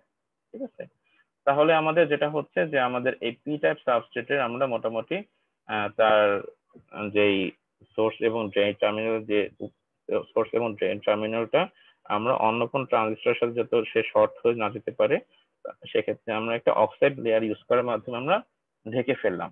ঠিক আছে, তাকে আমরা আইসোলেট করে ফেললাম। এখন যেটা হচ্ছে যে আমরা এখন তার যে সোর্স পার্ট বা সোর্স যে টার্মিনাল সেই সোর্স টার্মিনালটা আমরা এখানে আমরা ডিজাইন করব। পাশাপাশি হচ্ছে তার যেটা হচ্ছে তার ড্রেন টার্মিনাল। ঠিক আছে, সরি সোর্স গেট ড্রেন তিনটা টার্মিনাল আমরা এখন 1 বাই 1 আমরা একটা একটা করে ফেব্রিকেট করব। ঠিক আছে, তারপরের স্টেপে দেখেন কি কাজ হচ্ছে যে 0.1 মাইক্রোমিটারের একটা থিন সিলিকন ডাই অক্সাইড একটা লেয়ার ইউজ করা হচ্ছে। ঠিক আছে, দ্যাট মিনস হচ্ছে 0.1 মাইক্রোমিটার, দ্যাট মিনস হচ্ছে টোটাল পার্টের উপর যদি আমরা 0.1 মাইক্রোমিটার থিকনেসে যদি আমরা সিলিকন ডাই অক্সাইড আমরা লেয়ার সেট করি তাহলে টোটালটার উপরে যেহেতু এখানে আমাদের কোনো ফটো লিথিওগ্রাফি ইউজ করা হচ্ছে না, আমাদের ওভারঅল টোটাল তার এই টোটাল লেয়ারের উপরেই আমাদের এই যে সিলিকন ডাই অক্সাইডের লেয়ারটা এখানে আমাদের তৈরি হচ্ছে। আচ্ছা তারপরের স্টেপে দেখেন যে পলিসিলিকন লেয়ার। ঠিক আছে, পলিসিলিকন লেয়ারটা কোন লেয়ার সেটা হচ্ছে যে মেটালের ক্ষেত্রে আমরা ইউজ করেছিলাম মেটাল না সরি মানে তার যে গেট টার্মিনালের যে লেয়ারটা ইউজ করা হয় পলিসিলিকন লেয়ার সেই পলিসিলিকন লেয়ারটাও দেয়া হচ্ছে 1 থেকে 2 মাইক্রোমিটার। ঠিক আছে, থিকনেসে আমাদের পলিসিলিকন লেয়ার ইউজ করা হচ্ছে। তারপরের স্টেপে আমরা এখন যেটা হচ্ছে যে আমরা এই যে পলিসিলিকন লেয়ার ইউজ করে ফেললাম। ঠিক আছে, এখানে এখন আমাদের এখানে আলটিমেট গোলটা কি? আলটিমেট গোলটা হচ্ছে যে আমাদের এখানে তার গেট টার্মিনালটা যেটা হয় যে সেখানে আমাদের একটা অক্সাইড লেয়ার থাকে, তার উপরে পলিসিলিকন লেয়ার থাকে। ঠিক আছে, পলিসিলিকন কিন্তু শুধুমাত্র তার গেট টার্মিনাল থাকে। দ্যাট মিনস হচ্ছে আমাদেরকে অবশ্যই এখন ফটোলিথিওগ্রাফি ইউজ করার মাধ্যমে আমাদেরকে তার বাকি যে অংশটুকুর উপরে যে পলিসিলিকন লেয়ারটা আছে সেটা আমাদেরকে মুছে ফেলতে হবে, ঠিক আছে, বা ইচিং করে ফেলতে হবে। তো পরের স্টেপে খেয়াল করে দেখেন ঠিক একইভাবে ফটোলিথিওগ্রাফি প্রসেসটা এখানে অ্যাপ্লাই করা হচ্ছে। যেখানে দেখেন এই ফটোলিথিওগ্রাফি সেই লেয়ারটা বা ফটোরেজিস্ট লেয়ারটা দেওয়া হচ্ছে। ঠিক আছে, ঠিক একইভাবে আবার মাস্কিং করে ফেলা হচ্ছে। যে অংশটুকু আমরা মুছে ফেলবো সেই অংশটুকু আমরা ডার্ক করে দেওয়া হচ্ছে, যে অংশটুকু আমরা রেখে দিব বা যে অংশটুকু আমরা আমাদের স্ট্রাকচার আমরা ইউজ করবো সেই অংশটুকু আমাদের যেটা হচ্ছে ট্রান্সপারেন্ট রাখা হচ্ছে। ঠিক আছে, আর উপর থেকে ইউভি লাইট ফেলা হচ্ছে। তারপর দেখেন যে অংশটুকু আমরা রেখে দিয়েছি, যে অংশটুকু আমাদের ট্রান্সপারেন্ট রাখা সেই অংশটুকু আমাদের এখানে দেখতে পাচ্ছি, আর বাকি যে অংশটুকু আমাদের ডার্ক করে দেওয়া সেই অংশটুকু আমাদের মুছে ফেলেছি। ঠিক একইভাবে ওই হাইড্রোফ্লোরিক অ্যাসিড ইউজ করার মাধ্যমে, সালফারিক অ্যাসিড ইউজ করার মাধ্যমে বাকি পলিসিলিকন লেয়ার, তারপর অক্সাইড লেয়ার যেগুলো আমরা ইউজ করা হয়েছে সব এগুলো আমাদেরকে মুছে ফেলা হয়েছে। তো তাহলে দেখেন এখানে কিন্তু আমাদের 3টা লেয়ার দেখতে পাচ্ছি। নিচেরটা হচ্ছে আমাদের গেট টার্মিনালের, এটা হচ্ছে অক্সাইড লেয়ার, তারপরে হচ্ছে রেড কালারের সেটা হচ্ছে আমাদের পলিসিলিকন লেয়ার, আর তারপরে হচ্ছে ফটোরেজিস্ট। ঠিক আছে, তো এখানে ফটোরেজিস্টটাও মুছে ফেলা হবে শুধুমাত্র তখন শুধুমাত্র পলিসিলিকন লেয়ার আর তার নিচে শুধুমাত্র অক্সাইড লেয়ারটা তখন আমরা দেখতে পাবো। ঠিক আছে, এই স্টেপটাতে খেয়াল করে দেখেন যে আমাদের এখানে ফটোরেজিস্ট লেয়ারটা এখানে মুছে ফেলা হয়েছে। দ্যাট মিনস হচ্ছে আমাদের গেট টার্মিনালের যে আমাদের স্ট্রাকচারটা, ঠিক আছে, গেট টার্মিনাল যে পলিসিলিকন লেয়ার, তারপর নিচে হচ্ছে অক্সাইড লেয়ার, তারপর হচ্ছে আমাদের সাবস্ট্রেট, আমাদের কিন্তু সেই লেয়ারটা আমরা এখানে তৈরি হয়ে গিয়েছে। তো এখন আমরা N+ রিজিয়ন তৈরি হওয়ার ক্ষেত্রে আমরা দুটো মেথড দেখেছিলাম, একটা হচ্ছে ডিফিউশন প্রসেস আর একটা হচ্ছে আয়ন ইমপ্লান্টেশন প্রসেস। ঠিক আছে, তো দুটো প্রসেস যে কোনো একটা প্রসেস আমরা এখন ইউজ করার মাধ্যমে এখানে আমাদের সোর্স এবং ড্রেইন টার্মিনাল সেই লেয়ার গুলো আমরা তৈরি করতে পারি।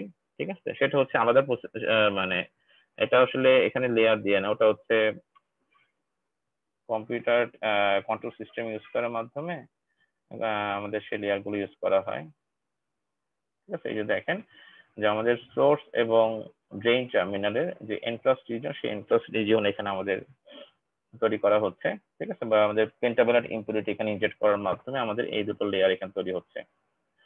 তো এখন এখানে খুব সিম্পলি যদি চিন্তা করি তাহলে দেখেন যে সোর্স, গেট, ড্রেইন 3টা টার্মিনালে কিন্তু অলমোস্ট শর্ট অবস্থায় আছে। ঠিক আছে, শর্ট অবস্থা ঠিক বলা যায় না, মানে আসলে যেটা হচ্ছে তাদের মধ্যে কোনো মানে আইসোলেট করার মতো এরকম কোনো আসলে কম্পোজিশন ইউজ করা হয়নি। ঠিক আছে, তো তাহলে এটাকে আরেকটু আসলে কি বলে মানে তার আইসোলেট তার কি মানে আমাদের শর্ট যেন না হয়ে যায়। ঠিক আছে, টার্মিনাল গুলো সেক্ষেত্রে আমরা এই 3টা মানে আমাদের এই যে সোর্স এবং ড্রেইন টার্মিনাল উপরে আমরা এখানে অক্সাইড লেয়ার ইউজ করা হবে। ঠিক আছে, আর অক্সাইড লেয়ার ইউজ করা হলে যেটা হচ্ছে যে জিনিসটা মানে আরেকটু স্ট্রং হবে যাতে করে এই টার্মিনাল গুলো যেন শর্ট না হয়ে যায়। ঠিক আছে, তারপর যেটা হচ্ছে যে আমাদের আরেকটা পার্ট সেটা হচ্ছে মেটালাইজেশন। দ্যাট মিনস হচ্ছে যে আমাদের এই সোর্স এবং এই যে ড্রেইন টার্মিনাল ইউজ করা হচ্ছে, যদি এখান থেকে বাইরে থেকে যদি সোর্স এবং ড্রেইন টার্মিনাল যদি আমাদের কোনো ভোল্টেজ বা আমরা কোনো পাওয়ার ইউজ করি তাহলে সেক্ষেত্রে আমাদের এখান থেকে আমরা মানে সার্কিটের ক্ষেত্রে যদি বলি তাহলে এটা ওয়্যার বের করা, আর যদি লেয়ারের ক্ষেত্রে বলি ফেব্রিকেশন তাহলে হচ্ছে আমাদের এখানে একটা মেটাল লেয়ার আমাদেরকে বের করতে হবে। ঠিক আছে, মেটাল লেয়ার আমাদের বের করে রাখতে হবে যাতে করে আমাদের এই এনমসটাকে যদি আমরা বাইরে থেকে কোনো সাপ্লাই বা ভোল্টেজ ইউজ করি তাহলে সেক্ষেত্রে যেন আমরা খুব সিম্পলি আমরা কানেক্ট করে দিতে পারি। তো তাহলে হচ্ছে আমাদের এখন ফার্স্ট যে কাজটা সেটা হচ্ছে আমাদের এই সোর্স এবং ড্রেইন টার্মিনালে এখানে আমাদের অক্সাইড লেয়ার ইউজ করা হবে।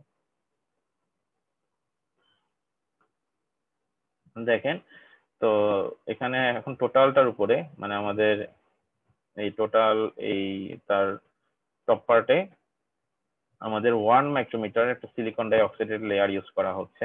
ঠিক আছে, তারপর যেটা হচ্ছে ঠিক একইভাবে এখানে আমাদের ফটোলিথিওগ্রাফি প্রসেস ইউজ করার মাধ্যমে এখানে ফটো রেজিস্ট লেয়ার এখানে ইউজ করা হচ্ছে এবং তার উপর একটা মাস্ক ইউজ করা হচ্ছে। এবং মাস্ক ইউজ করার মাধ্যমে যে অংশটুকু আমরা কি বলে আনপোলারাইজড করে রাখতে চাই সেই অংশটুকু আমরা ডার্ক করে দিচ্ছি, আর যে অংশটুকু আমরা পোলারাইজড সেই অংশটুকু আমরা ট্রান্সপারেন্ট করে দিচ্ছি, ঠিক আছে। তারপর ঠিক একইভাবে দেখেন যে অংশটুকু ডার্ক ছিল সেই অংশটুকু আমরা এখানে ইচিং এর মাধ্যমে, ঠিক আছে, ইচিং এর মাধ্যমে আমরা সেই অংশটুকু আমরা এখানে মুছে ফেলেছি। আর যে অংশটুকু আমাদের পোলারাইজ ছিল সেই অংশটুকু আমরা এখন সালফিউরিক অ্যাসিড ইউজ করার মাধ্যমে আমরা এখানে মুছে ফেলা হচ্ছে, ঠিক আছে। তাহলে দেখেন জিনিসটা আরো এখন স্ট্রং হলো হচ্ছে আমাদের যে একটা টার্মিনাল সাথে আরেকটা টার্মিনাল যেন কোনোভাবেই যেন কানেক্ট না হতে পারে, সেক্ষেত্রে আমাদের তার চারপাশে মানে টপ পার্টটাকে আমাদের অক্সাইড লেয়ার দ্বারা ঢেকে দেওয়া হলো, ঠিক আছে। তাহলে কিন্তু আমাদের এখানে একটা এনমসের কিন্তু মোটামুটি একটা অলমোস্ট তার একটা স্ট্রাকচার দাঁড়ানো হয়ে গিয়েছে। যে এখন শুধুমাত্র যেটা হচ্ছে যে এই এনমসটা যে আমরা এখানে ফেব্রিকেট করছি সেই এনমসের সোর্স টার্মিনাল, তারপর তার ড্রেন টার্মিনাল, তার গেট টার্মিনাল যদি আমরা কোনো ভোল্টেজ বা কোনো কানেক্ট করতে চাই, তাহলে সেক্ষেত্রে আমরা যেটা হচ্ছে আমাদের এখানে একটা মেটাল লেয়ার ইউজ করব, ঠিক আছে। মেটাল লেয়ার ইউজ করার মাধ্যমে আমরা এখানে তার টার্মিনাল গুলোকে আমরা কানেক্ট করতে পারবো। তো সেক্ষেত্রে যেটা হচ্ছে আমাদের এখন একটা মেটাল লেয়ার ইউজ করতে হবে উপরে, তারপর সেই মেটাল লেয়ারটাকে ফটোলিথোগ্রাফি প্রসেসের মাধ্যমে সেটাকে পিসাইজ করে নিতে হবে। দেখেন উপরে এখানে 1 মাইক্রোমিটার একটা এখানে মেটাল লেয়ার ইউজ করা হচ্ছে, ঠিক আছে, টোটালটার উপরে। তারপর ফটোলিথোগ্রাফি সে ফটো রেজিস্ট ইউজ করা হচ্ছে। তারপর হচ্ছে এখানে মাস্ক ইউজ করার মাধ্যমে আমরা শুধুমাত্র এই তিনটা যে টার্মিনাল, তিনটা গেট টার্মিনাল, সেই অংশটাকে আমরা আনপোলারাইজড অবস্থায় রাখবো, আর বাকি অংশটুকু পোলারাইজড অবস্থায় আমরা রেখে দিব, আর বাকি অংশটুকু আনপোলারাইজড অবস্থায় থাকবে, দ্যাটস হচ্ছে ইচিং করে ফেলবো। দেখেন এই যে শুধুমাত্র তিনটা টার্মিনালে আমার তিনটা টার্মিনাল শুধুমাত্র আমাদের মেটাল লেয়ার আছে, আর বাকি অংশটুকু ইচিং এর মাধ্যমে আমাদের মুছে ফেলা হচ্ছে, ঠিক আছে। আর ফটো রেজিস্ট লেয়ারটাকে আমরা এখন সালফিউরিক ইউজ করার মাধ্যমে মুছে ফেলা হবে। এই হচ্ছে আমাদের আলটিমেটলি বলতে একদম লাস্ট যে ফাইনাল যদি আমরা ট্রানজিস্টর বা ইনমস ট্রানজিস্টর যদি আমরা স্ট্রাকচার দেখতে চাই, তাহলে হচ্ছে তার স্ট্রাকচারটা দেখতে অনেকটা এরকম। তো দেখেন এখানে যেটা হচ্ছে তার সোর্স, এটা হচ্ছে তার গেট টার্মিনাল, এটা হচ্ছে তার ড্রেন টার্মিনাল। তিনটা টার্মিনাল আমরা এখানে দেখতে পাচ্ছি, এবং তিনটা টার্মিনাল চারপাশে কিন্তু আমাদের অক্সাইড লেয়ার ইউজ করার মাধ্যমে এটাকে আইসোলেট করা আছে। কারণ আমাদের আসলে মেইনলি কনসার্ন কি, আমাদের সোর্স এবং ড্রেন টার্মিনালের ভিতরে আসলে আমাদের কি চ্যানেল তৈরি হওয়া, ঠিক আছে। আর বাকি অংশটুকু আমাদের অক্সাইড লেয়ার ইউজ করার মাধ্যমে সেটা আইসোলেট করা আছে। আর যেটা হচ্ছে আর এই নিচে যে পুরো অংশটুকু মানে যে ডট ডট, এটা হচ্ছে পি টাইপ সাবস্ট্রেট লেয়ার। যেটা হচ্ছে আমাদের গেট টার্মিনালে আমাদের আমাদের মেটাল বা পলিসিলিকন ম্যাটেরিয়াল, তার নিচে হচ্ছে আমাদের অক্সাইড লেয়ার, আর তারপরে হচ্ছে আমাদের সেই চ্যানেলটা, যে চ্যানেল তৈরি হয় মানে আমাদের সোর্স এবং গেট টার্মিনাল যে চ্যানেলটা তৈরি হয়ে থাকে। তো এই হচ্ছে আমাদের একটা এনমস ট্রানজিস্টরের একদম ফাইনাল যদি আমরা স্ট্রাকচার যদি আমরা কনসিডার করি, তার কনস্ট্রাকচারটা দেখতে অনেকটা এরকম। তো এটা হচ্ছে একটা এনমস এর ক্ষেত্রে। যদি পিমস এর ক্ষেত্রে হয় তাহলে ঠিক আপনার মানে সেম প্রসেস, যেটা হচ্ছে এখানে এন প্লাসের জায়গায় এখানে তখন হয়ে যাবে পি প্লাস, তাই না? সেটা হচ্ছে ডিফিউশন অথবা আয়ন ইমপ্লান্টেশন, এই প্রসেসের মাধ্যমে সেই পি প্লাসটা আমাদের ফেব্রিকেট করা। আর বাকি যে প্রসেসগুলো আছে সেই প্রসেসগুলো কমন। তো প্রসেসটা কি স্টেপ বাই স্টেপ আপনারা বুঝতে পেরেছেন? জি স্যার, বুঝছি। আচ্ছা, তো আচ্ছা আমরা একটু এখন বইতে চলে যাই। স্যার এটা যদি পরীক্ষা আসে স্যার আমরা কিভাবে দিব? এখানে তো অনেকগুলা ফিগারস। আচ্ছা, পরীক্ষা যদি আসে তাহলে হচ্ছে এখানে তো আপনাদের বোঝার জন্য পিপিটি তৈরি করা, তাই না? বোঝার জন্য তৈরি করা। তো সেক্ষেত্রে যেটা হচ্ছে আপনারা ফিগার, আপনার আসলে এখানে পরীক্ষার এত সময় পাওয়া যাবে না, একটা অথবা দুইটা ফিগার সর্বোচ্চ ড্র করা যাবে। কিন্তু যেটা হচ্ছে যে যে জিনিসগুলো আসলে আমাদের মেইনলি এখানে বারবার রিপিট করা হচ্ছে, যেটা হচ্ছে ফটোলিথোগ্রাফিতে এখানে রিপিট করা হচ্ছে, পাশাপাশি যেটা হচ্ছে ফটোলিথোগ্রাফিটা রিপিট করা হচ্ছে, আর বাকি যে জিনিসগুলো সেগুলো হচ্ছে আপনি আচ্ছা এখানে একটা কাজ করা যায়। এখানে হচ্ছে আপনার যে লেয়ার গুলো ইউজ করা হচ্ছে, আপনি একটা ফিগারের ভিতরে সব যে লেয়ার গুলো আপনি এখানে ড্র করে ফেলতে পারেন। তারপর যখন আপনি ডেসক্রাইব করবেন তখন সেক্ষেত্রে আপনি ওখানে মেনশন করে দিবেন যে কখন কোন লেয়ারটা ফটোলিথোগ্রাফির মাধ্যমে আপনি ইচিং করে ফেলছেন, কখন আপনি কোন লেয়ারটাকে আপনি কত থিকনেস আপনি ইউজ করছেন, এটা আপনি ডেসক্রিপশনে নিয়ে আসবেন। কিন্তু একটা অথবা দুটো ফিগারের ভিতরে আপনি এই টোটাল আপনি স্ট্রাকচারটা তৈরি করে ফেলবেন। আমি কি বুঝাতে পেরেছি? জি স্যার, বুঝছি। ঠিক আছে, মানে যেটা হচ্ছে আমি অন্ততপক্ষে আপনার লিটারেচার পড়ে হলেও যেন বুঝতে পারি যে আপনি এখানে যে স্টেপ গুলো ফলো করা হচ্ছে সেই স্ট্রাকচার গুলো আপনি ওখানে হাইলাইট করছেন। ঠিক আছে, তো এই হচ্ছে ওভারঅল আমাদের বিষয়টা। এখানে স্যার স্টেপ বাই স্টেপ লিখলে হবে না স্যার, মানে ওই সবগুলো চিত্রটা আঁকা যাবে না, কিন্তু না না, স্টেপ সবগুলো গুলো অবশ্যই তো দেওয়া আঁকবেন, যাবে। সবগুলো অবশ্যই আঁকবেন না। একটা অথবা দুটো দুটো ফিগারের ভিতরে আপনি মানে এখানে তো একটা ছবির পর আমি আটটা ছবি নিয়ে স্টেপ গুলো এসেছি। ওভাবে হ্যাঁ, ডেসক্রিপশন গুলো আপনি ইয়া ওখানে করে দিবেন। স্টেপ বাই স্টেপ গুলো আপনি ওখানে হাইলাইট করবেন। তো এই হচ্ছে মোটামুটি আমাদের একটা, আমি মানে আপনাদের আজকে যে ক্লাসে যতটুকু যে একটা এনমস কিভাবে আমরা তৈরি করতে পারি, ঠিক আছে, ফেব্রিকেট করতে পারি, সেই স্টেপগুলো আজকে আমি আপনাদেরকে দেখালাম। ঠিক আছে, এবং এই অংশগুলোই হচ্ছে এখানে যেটা হচ্ছে, এখানে প্রত্যেকটা এই যে স্টেপ আমি এখানে আলোচনা করলাম, প্রত্যেকটা স্টেপের এখানে আলোচনা আমাদের এই পরের অংশগুলোতে আছে। ঠিক আছে, এটা হচ্ছে আপনারা দেখবেন। আর পাশাপাশি যেটা হচ্ছে, যেটা আমরা এনমস এর ক্ষেত্রে দেখলাম, ঠিক পিমস এর বিষয়টা আসলে কেমন হবে সেটা একটু আপনারা নিজের ট্রায়াল দিবেন। ঠিক আছে, ট্রায়াল দিবেন বলতে আসলে মানে ডেসক্রাইব করার ক্ষেত্রে একটু ভাবে আসলে ফলো করবেন। তো আজকে তাহলে আমি এতটুকু পর্যন্ত আমি আজকে ক্লাসে রাখবো। ঠিক আছে, যে এখানে আমি যে বইটা আমি দিয়ে দিব আজকে এখন, আর ভিডিওটা আপনারা দেখবেন, কেননা হচ্ছে এখানে ইনফরমেশন অনেক। এই দেখেন এখানে রিডিং করলে কিন্তু ইনফরমেশন অনেক আছে। আমি ভিডিওটা থেকে আপনাদের খুব সহজে আপনাদেরকে দেখাতে পেরেছি, কিন্তু আপনাদের নিজেদের পরীক্ষা লেখার জন্য জিনিসগুলো কিন্তু যে টার্ম গুলো আছে, যে ইনগট, তারপর ডায়মন্ডস, এই বিষয়গুলো আপনাদের কিন্তু লিখতে গেলে কিন্তু অনেক জিনিসটা লং। তো এটা হচ্ছে আপনারা দেখবেন। আজকের ক্লাসটা আমি এতটুকুই রাখবো, কারো যদি কোনো কোশ্চেন থাকে জিজ্ঞাসা করতে পারেন।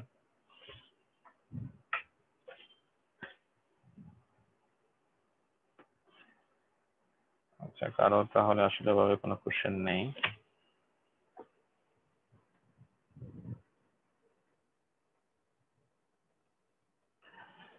আজকে হচ্ছে আপনাদের 20 তারিখ।